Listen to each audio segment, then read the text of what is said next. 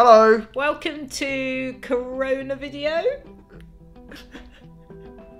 I thought it'd be good to document our little life for the while. So we were going to do it as a family thing, but Zach and Maisie didn't want to join, so it'll just be us two, I'm afraid. Yep. That's how it is. We are. I want to say we're officially locked in, but we aren't, are we? Because you are kind of you work for schools, which means you're only going in for like 1 day a week now, 2 days a week occasionally. 2 days. I work for a youth organisation that primarily works in schools, which means that a lot of that isn't happening anymore. And so we're trying to negotiate how we do that effectively, like engage with young people, but mainly online. So there's going to be a lot of these videos, not only for us, but also with the charity over on Youth for Christ. So you can check those out on YouTube. But yeah, we just figured we'd document like on a daily, almost-ish kind of basis how we're doing. If any of us get ill, then you can watch that and see how we cope with being ill, which will be a great video to watch.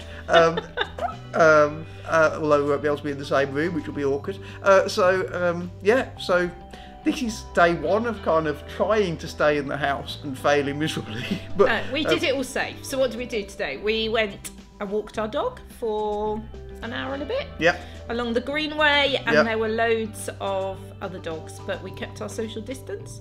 Yeah. And we had a coffee out of our flask, so it was good. I have a question. Yeah.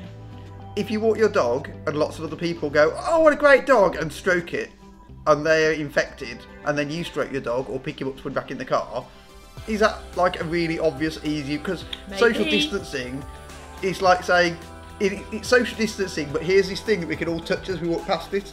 So I don't know whether that counts. Anyway, I guess as long as you wash your hands all the time, then you should be okay. It's just a weird one to work through. Made yourself drink, not me. Hey ho. You didn't have to. Challenges for today. You saw me making the drinks and you didn't go, "Oh, can I have one, please?" Challenge for today. What?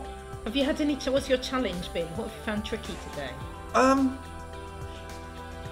Well, nothing really, because it's Saturday, so it's kind of, we often have quite a lazy day on a Saturday, so it's kind of just been, I think what's going to be weird is when I get to like Monday or Tuesday and I'm trying to do like my daily work stuff and the whole family are in the house and it's just a bit weird. And then also, for me, I know that I get cabin fever really easily, so maybe having family here will ease that or frustrate me. But certainly just like once a day, just getting out, even just to go and grab McDonald's coffee or something, just to be out of the house, still working, but just in a different environment, I think. You talk a lot really helps when there's a camera in front of you. No, but that's the truth. Okay.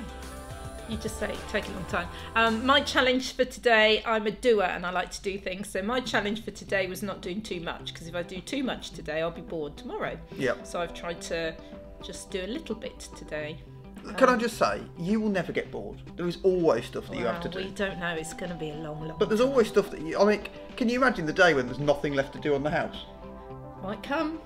Whatever. Anyway, so yeah, we're not going to waffle on for too long. What are you going to do? Correct. What are you going to do in terms of we talked about like picking something to learn or to do while over this period that's different than you wouldn't normally get a chance to do. So I'm going to do more sewing and maybe try and learn to play the whatever it is. The whatever it is. I don't know, wow. The musical instrument that's upstairs. French horn? Tenor horn. Tenor horn. Tenor horn. Yeah. We will see. I might run out of puff.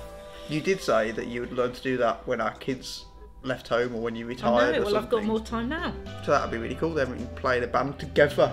You clearly have no idea what A child said to me at school yesterday, "Mrs. Mills, you have a double chin." Right. And I'm going to. We've got to make these short, okay. short and snappy. And I'm going to potentially re-pick up the mandolin and learn how to play that, because I've started ages ago and then kind of gave up. So I've got a mandolin. I'm going to learn to play that a little bit.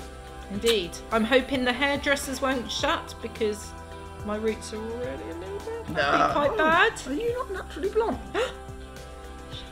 Wow. Right, we'll see you tomorrow. Bye. Bye.